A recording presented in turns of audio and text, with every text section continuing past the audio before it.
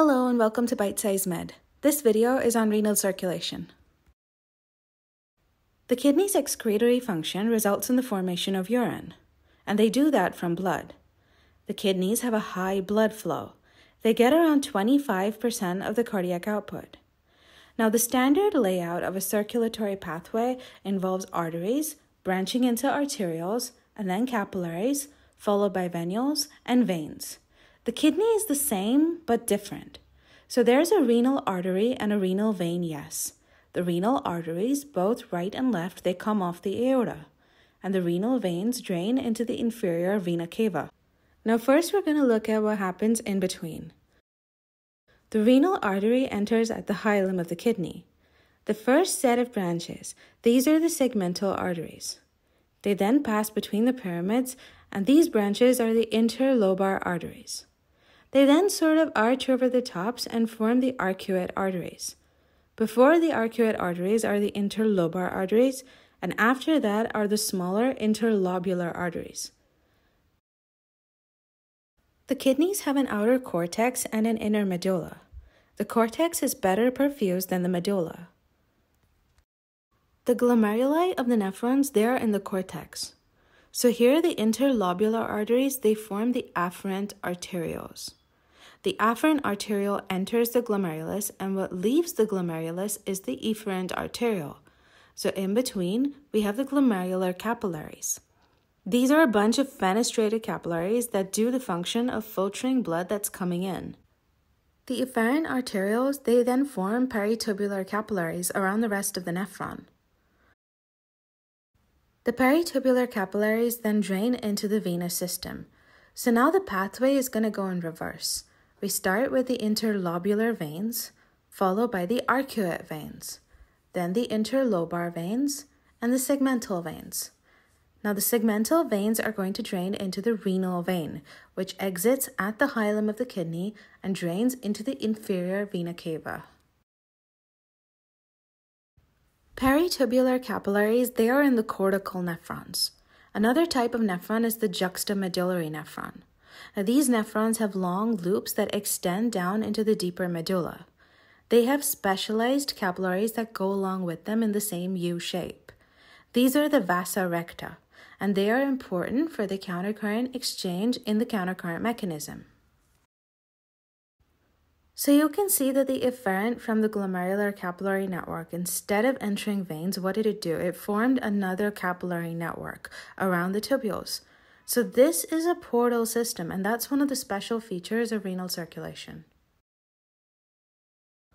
The flow through circulation is the pressure difference over the resistance. So here the flow would be the renal blood flow. The pressure difference would be the difference between renal arterial and renal venous pressure. And the resistance would be renal vascular resistance.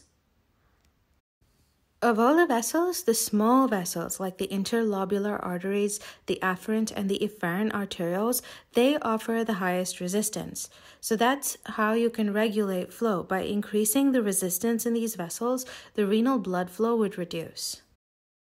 The renal plasma is filtered by the glomerulus, but only 20% normally gets filtered. That's called the filtration fraction, the fraction of the renal plasma that got filtered by the glomerulus. The glomerulus is a set of capillaries, and like other capillaries, what controls filtration, that would be Starling forces.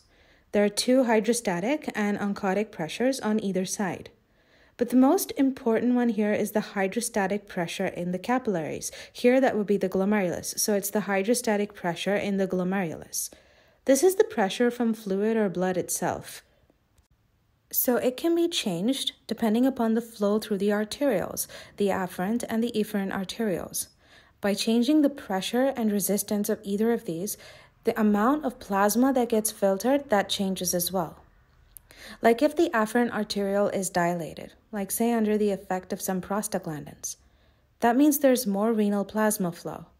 That increases the capillary hydrostatic pressure, so there's a higher filtration, and that's our GFR. So there's a higher GFR.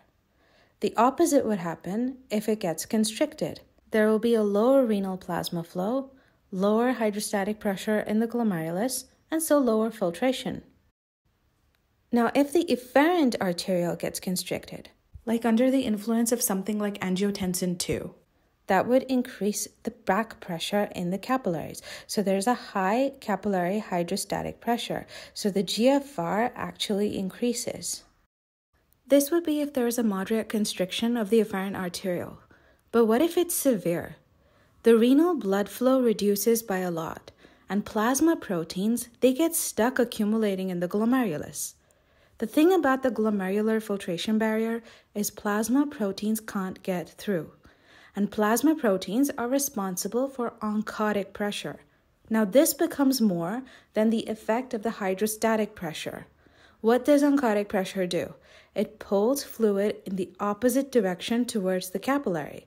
So the GFR reduces when the constriction is severe, versus when the constriction was moderate, the GFR increases. By the time the plasma reaches the peritubular capillaries, now the hydrostatic pressure in the capillaries is lower than the interstitium. What would that mean? The direction of flow is opposite, from the interstitium towards the capillaries. That's reabsorption. So this arrangement helps filtration happen at the glomerulus where the pressure is higher, and reabsorption happen at the tubules where there's lower pressure. Now, this circulation is autoregulated, which means it's regulated by itself over a wide range of pressure changes. Otherwise, if the renal pressure changes just by a little, then the GFR would also change, renal excretion would change every time that happened. So GFR and renal plasma flow, they go together. By regulating the renal plasma flow, we can regulate the GFR. So how would we regulate the flow? By changing the resistance in the afferent and the efferent arterioles. There are two mechanisms by which the kidneys autoregulate their flow. One of them is the myogenic mechanism. Myo means muscle, so this is in reference to the smooth muscle that's in the wall of the vessels. When the pressure in the vessels increases and the vessel stretches, calcium ions enter into the smooth muscle cells. What does calcium influx do? It causes smooth muscle to contract. And if the smooth muscle contracts, the vessel is going to constrict. So the vessel is resisting being stretched. And that's how it keeps the flow constant. The second mechanism is feedback from the renal tubule to the glomerulus. So it's called tubuloglomerular feedback. This is by a group of structures right here, which is called the juxtaglomerular apparatus. Now that has three parts. The macula densa, which is modified cells of the distal convoluted tubule. There are extraglomerular mesangial cells, which are outside the glomerulus, and the modified cells of the afferent arteriole. These are called the juxtaglomerular cells, or the JG cells. So together, this entire thing, it forms the juxtaglomerular apparatus. The JG cells are the ones that produce renin. The macula densa is a sensor. It detects flow rate through the tubular lumen and the sodium chloride levels. When there's a low arterial pressure, or if the renal blood flow is low, that'll reduce the capillary hydrostatic pressure in the glomerulus. If that's low, that means there's going to be less filtration. So there's less sodium chloride reaching the distal convoluted tubule. And the macula densa, it senses this. And then it tells the juxtaglomerular cells that there's low sodium chloride. So the JG cells, they then produce renin. What does renin do? It converts angiotensinogen to angiotensin 1, and then by the angiotensin converting enzyme, angiotensin 2 gets formed. This then acts on the efferent arteriole and constricts it. Angiotensin 2 preferentially acts on the efferent arteriole. And remember what we went over earlier. What would happen if the efferent arteriole constricts? The capillary pressure in the glomerulus, that hydrostatic pressure, it increases. So that means there's more filtration now. So the GFR increases and the sodium chloride levels get fixed.